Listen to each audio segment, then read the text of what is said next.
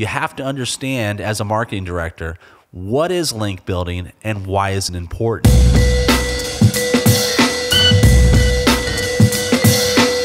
Welcome to the We Are Slam Show, where we share marketing agency insights, best practices, and ideas to help your business grow. My name is Tyler Kelly. I'm the co-founder of Slam Agency. We have offices in St. Louis and Miami. And today I want to share with you, I want to take you back a little bit and talk to you about the basics of link building.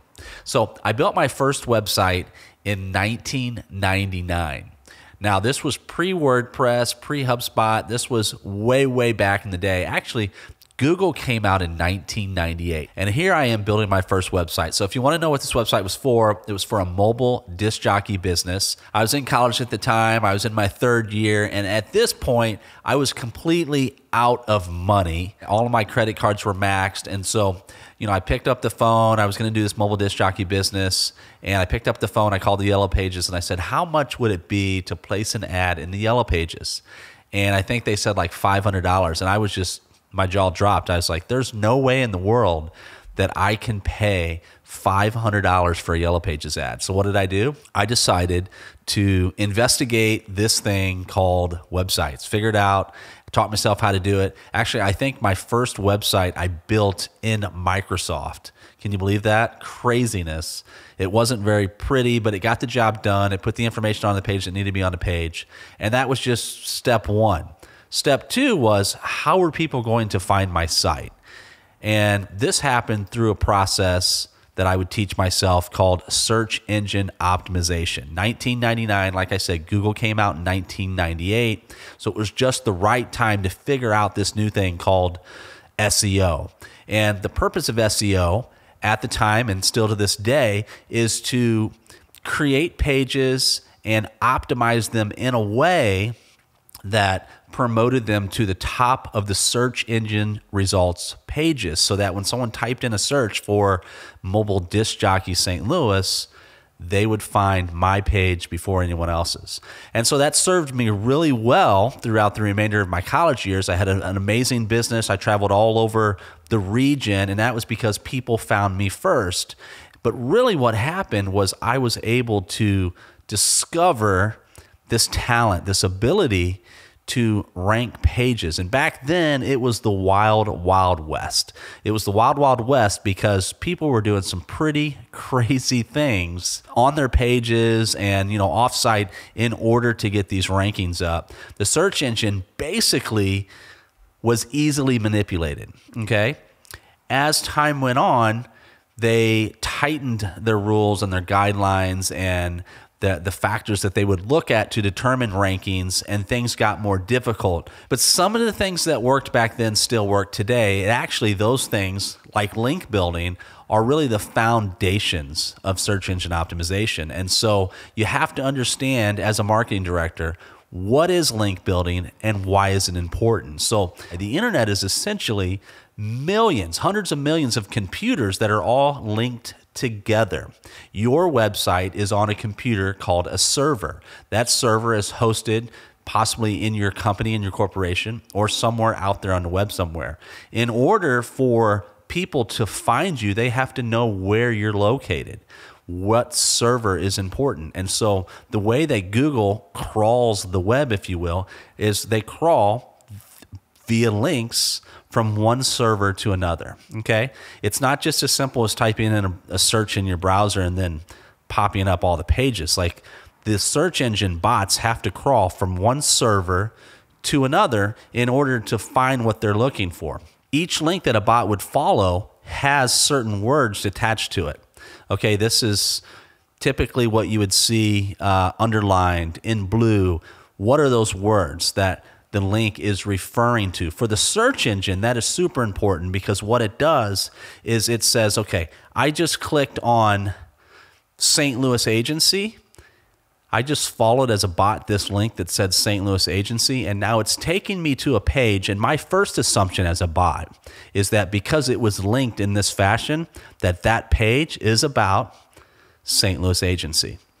This may or may not be true. And back in the day, you could just put whatever you wanted in this text and just trick the search engine into thinking that the page that it was headed to was about that. And the more links you had, the better, the higher quality signal it would give to the search engine to say that the page that it's headed to is all about that. Well, guess what?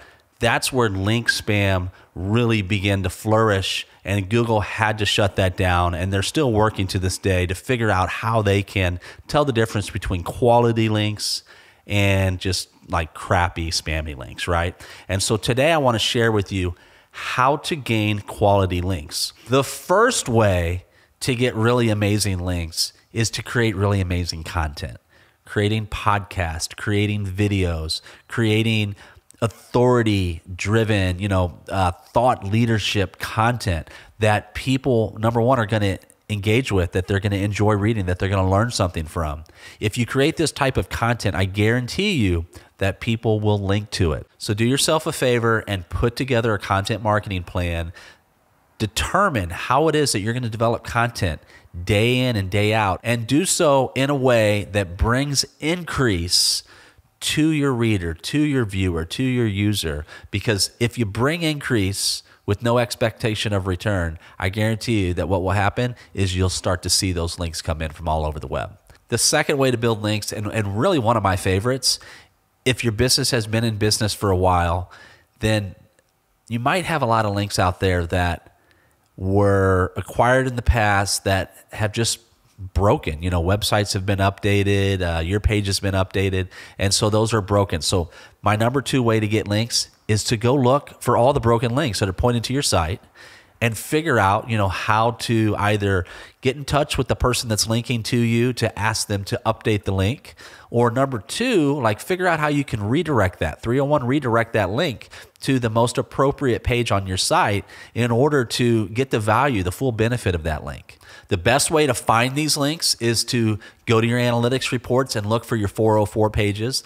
These are pages, the 404 Air page is where people are coming in, and you'll be able to see where they're coming in, what the referring sites are, and that will give you a list that someone on your team can begin to work, can begin to contact, can begin to make those corrections so that those links are no longer broken links, but they're links that are providing value to your site. The number 3 way to build links is to search the web for unlinked brand mentions. And what this means is that in the era of social media, in the era of, blogging and just 24-hour content, what happens is a lot of times you get mentions like Slam Agency. We have a Google alert that's set up that anytime the phrase Slam Agency appears anywhere in Google, we get an alert. And this is important because just because Google notices that the phrase is popping up on a website somewhere, it may not be linked back to our site. So the important thing here is if there is an unlinked mention of your brand name somewhere out there on the web, do yourself a favor, get in touch with that page owner, with that website owner, and ask them, say, listen, first of all, thank them. Thank you for mentioning my company. Thank you for mentioning my website. Would you please provide a link from that name to my site? That way people can find me. You've obviously, mentioned me and provided a shout out. Can you go that one step further and provide a link? It would be greatly valued. I'd highly appreciate it. And most of the time people are going to say yes.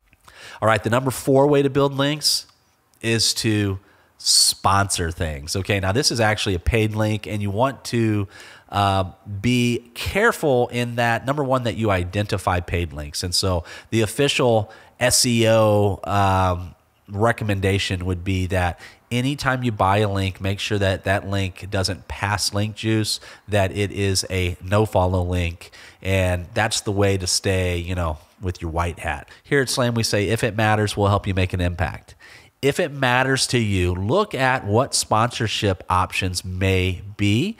And if it makes sense to, provide a donation in exchange for a link for, a gala or something like that, do it. This is important because if you were to buy a link, 5 years ago, the amount of money that people would spend buying links most of the time was more than it would cost to just sponsor an event, give some money back to the people doing work in your community in exchange for a link. And most of the time, if you're a sponsor of a gala or, a fundraiser or something like that, they're going to provide a link to your site. And that link is very important. And finally, the number 5 way to build links is to just ask. This is monotonous work, meaning that the response rate is low. You've probably been asked to share links, and these emails, you probably haven't responded to them, and most people don't. But it's still a very important way to build links, because what you're doing is you're making personal connections in your space, and you're asking to share links, right? And this is important because most people aren't doing this anymore. But if the value of the linking site could really bring value to your site in terms of promoting your site in the search engines, then guess what? It's worth the ask. It's worth making that personal connection. And here's the thing. Asking for a link is no different than asking for a sale. Okay. And what does that mean? It means I'm not just going to send you a cold email and ask you to do business with me. I've got to get to know you first. I've got to understand who you are. You have to understand who I am. And we have to figure out where there's shared value. What that means is you got to get to know the people. You got to, follow them on Twitter, engage with them on LinkedIn. If all I do is send you an email that says, I would love to have a link from your site, what can I do to get that? Then the response rate's like 1 to 3%. It's not going to work. It's like cold calling, and it's not worth your time. But if you actually go through the social selling process where you get to know people, where you engage on their content, where you kind of build this online friendship, then when the time is right, ask to share links. That's the 5th way to build links. If you've enjoyed this episode, do me a favor. In the comments, if you're on Facebook, Instagram, or anywhere, leave me a comment. Tell me, how do you build links? And tell me what you're doing to increase your SEO on your website. And if you're a marketing director and this is just like completely over your head, or it's just not something that you have the bandwidth or the time to take on, then, companies like ours are companies that can help you in this area to make sure that you're doing the right things in order to increase your search engine presence, rather than the wrong things that could potentially harm your search engine rankings. Thank you for tuning in. Next week, we're talking about all the things that you should not do when it comes to link building. So thank you for tuning in, and I'll see you next week.